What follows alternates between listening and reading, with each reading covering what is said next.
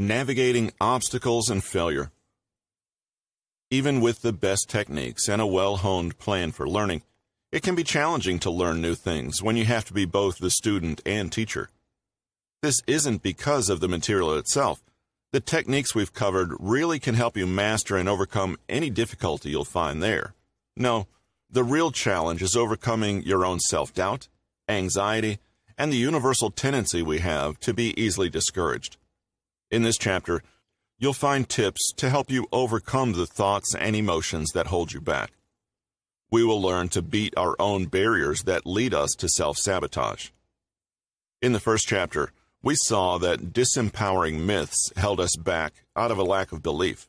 Our mental state, emotions, and inner voice telling us we can't do it are far more damaging than any archenemy could be. If these elements can affect you so much in learning, it's almost frightening to imagine how much impact they have on how you live your life. The procrastination cycle. The first obstacle we will inevitably face is our overwhelming urge to procrastinate and push things off until tomorrow, later, or some other time when we feel like it. To effectively battle it, we must understand the cycle in which it resides and keeps us from our textbooks, notes, or lectures. In some ways, the existence of a cycle is a relief because it means that beating procrastination isn't so much about reaching deep inside yourself and relying on your guts to get the job done, although sometimes that part cannot be avoided. It's actually about understanding the cycle of laziness and disrupting it before you get sucked into it. It's the equivalent of understanding how to use a certain physics equation to solve a problem versus trying to solve the problem differently each time, and sometimes just trying out 20 different possibilities. When you know what you're looking for, you're going to be far more effective. In practical terms, this means that doing what you need to do will be much less of a struggle in the end.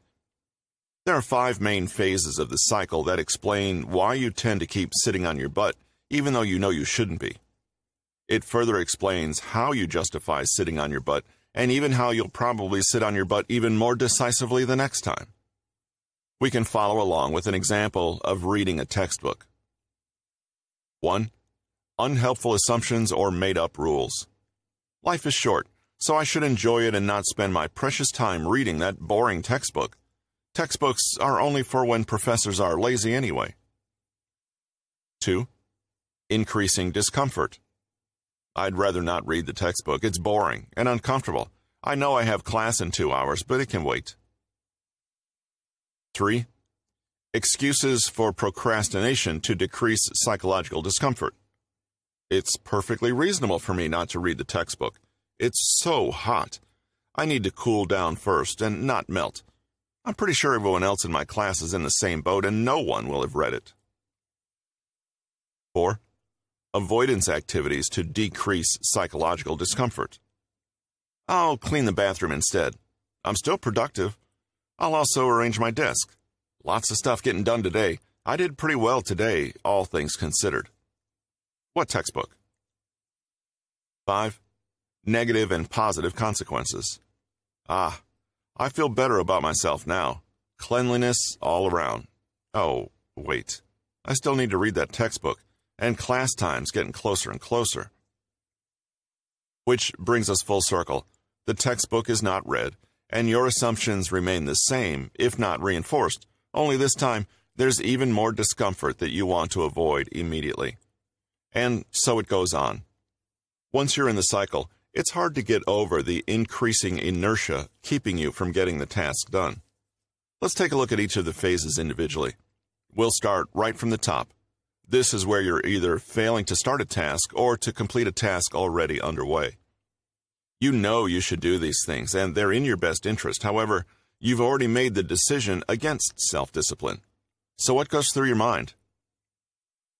Unhelpful assumptions or made-up rules.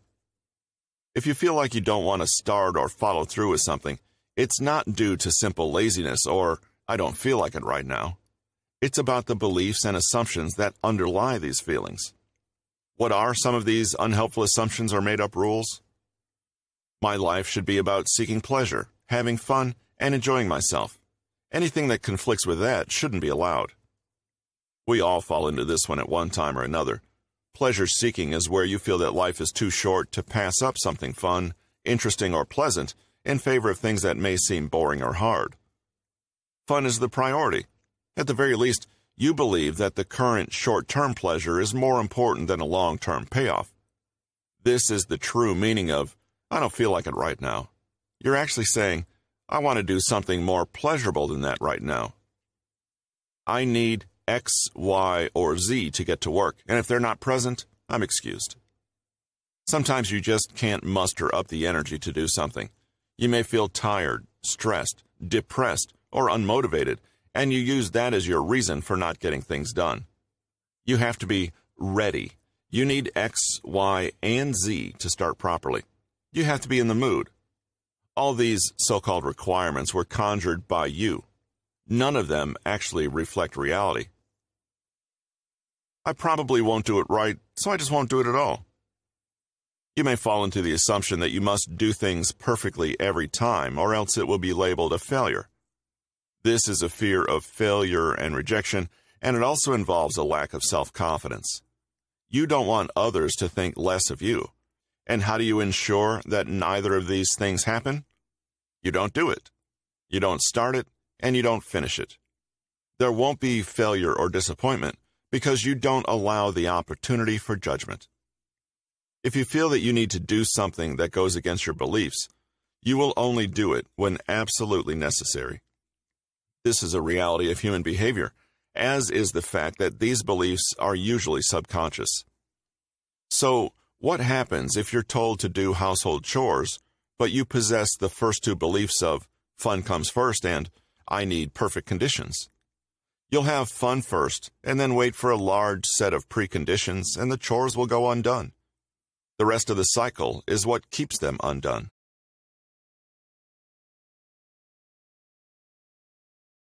Peter Hollins is a best-selling author and a human psychology and behavior researcher based in Seattle, Washington.